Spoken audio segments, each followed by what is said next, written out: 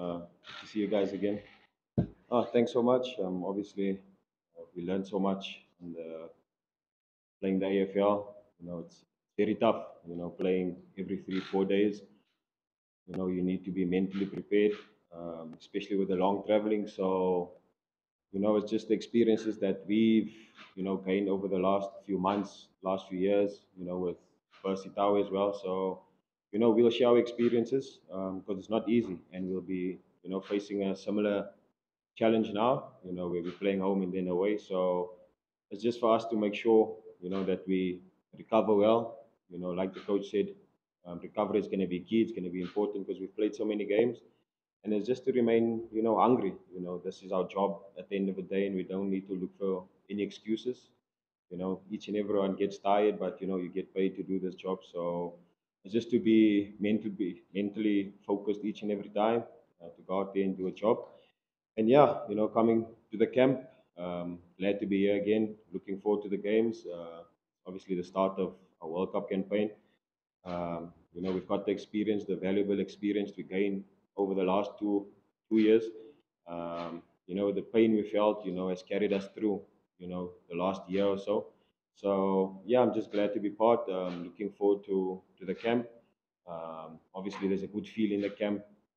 The results that we've got over the last few months has been amazing. So, we want that to continue. There's a lot of new faces, a lot of familiar faces. So it's our job, as the leadership, just to make them feel part of the team. And yeah, we're just looking forward to the games. And to Lyle Forster, from the team, obviously we miss him. He's in our thoughts, he's in our prayers. We just hope, that everything can go well for him and that, he can return to do what he does best, which is play football, So he's got our love and support. Percy, from your side, obviously it isn't as easy. It's not as cut and dry. You sit here, you represent your country, you have media, you have the entire South Africa watching, listening as well. What is your hope? Your hope in the World Cup qualifiers campaign, because that is where Bafana wants to be. Your hope in terms of AFCON and how South Africa and media can rally behind the team and offer them the support that they so deserve. Hello everyone. Yeah, it's good to be back home and then having the opportunity to represent my country.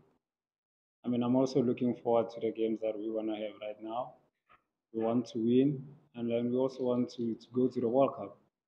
I think everyone plays a role in helping us achieving that. We need all the support that can come out and give us, it's either from the fans or from the media.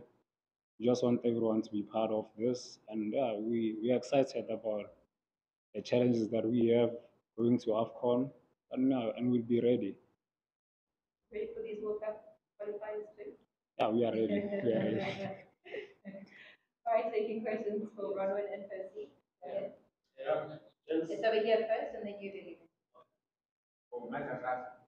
Samuel was speaking of his support, you guys are going to play it on 11. What's your message, to supporters looking at the amazing atmosphere yesterday, 12 men get a huge goal. What's your message to South Africa? All of them, how much you guys? Yeah, I mean, it's so key. It's key for the supporters to come. They play such an important role, and we've been crying out for their support for the last few months. I think we've done extremely well as a team. We've turned things around, so we need them to get behind the boys. As we've seen now with the experiences with the AFL. When you go to play at Al Ahly or you go to Wydad Casablanca, they make it so difficult for you. The atmosphere is crazy.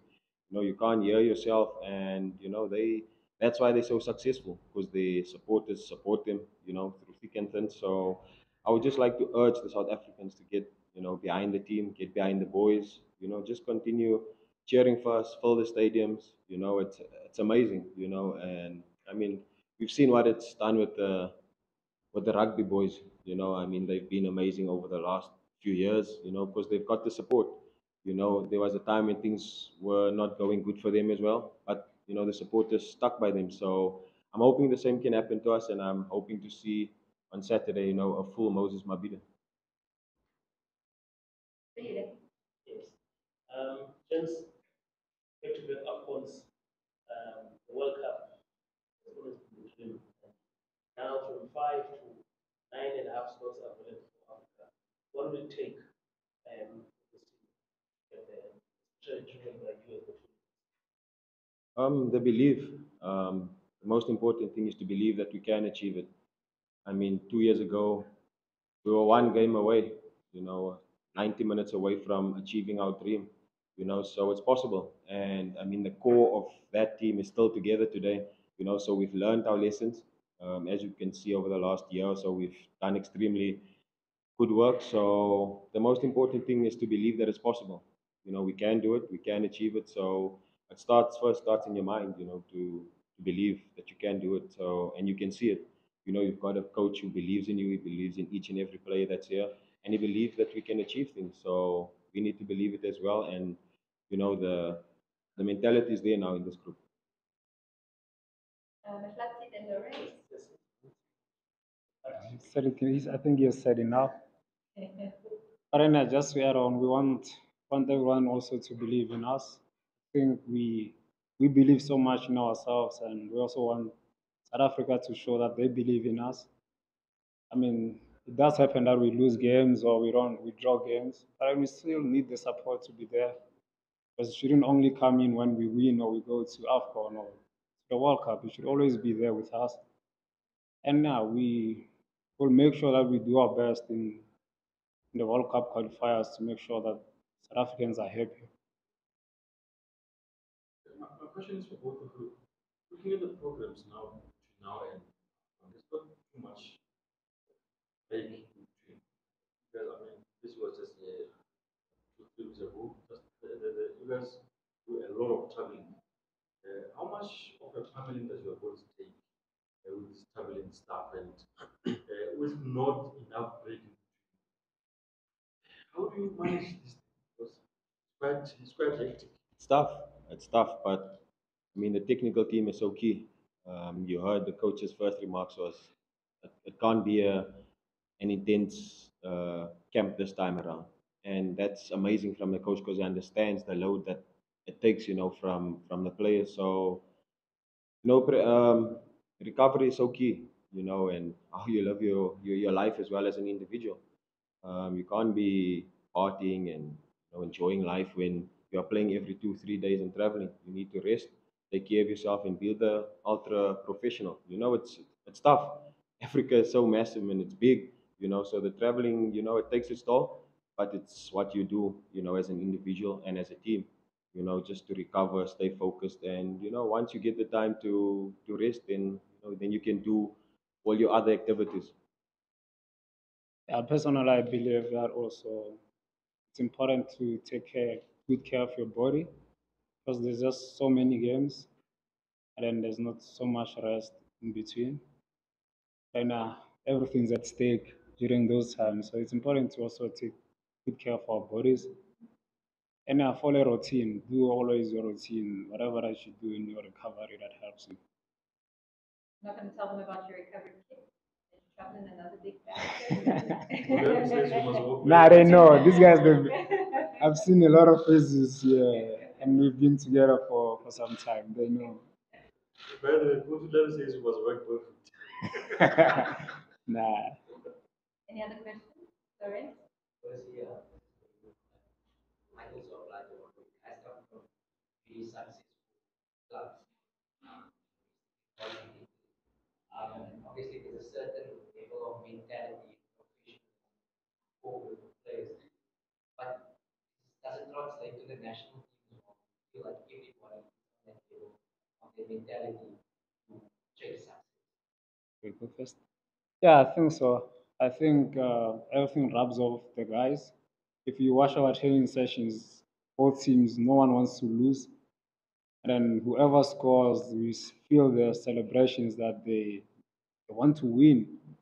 So I think that's something new going with our national team right now, that where we celebrate even at training. Because before it used to be just training, score, it's normal. But now you can see that both teams don't want to lose even at training. So we all trying to chase success. And then we see it in other sports that it's possible for South Africa to get success. So we also want to follow that. Is that it? Happy? Right on. Oh, one more. Go ahead. Sorry.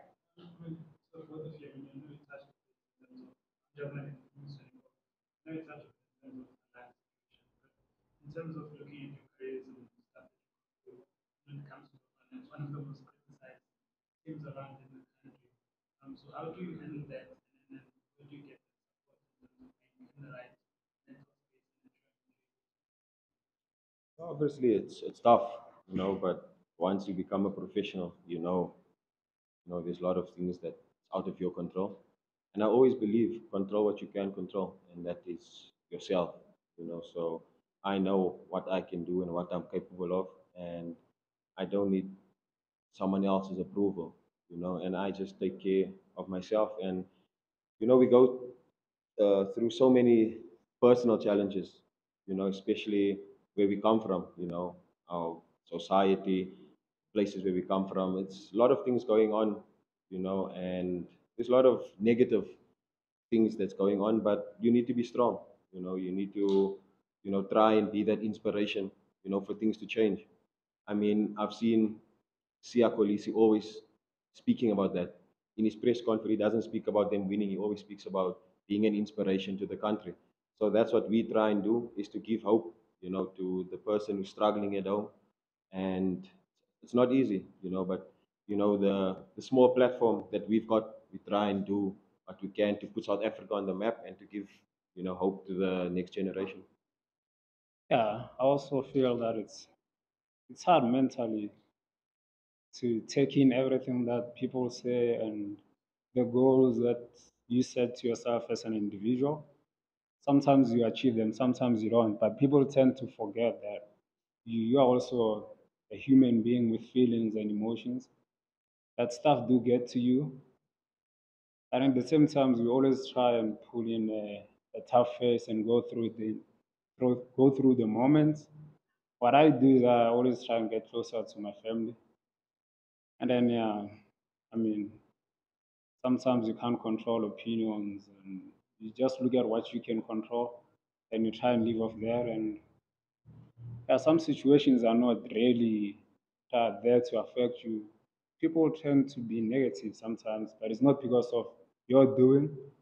So you try and look at what they are saying. Is it really about me, or they are just trying to be negative about the situation? So yeah, mentally it's hard. Happy? On that note, thanks, guys.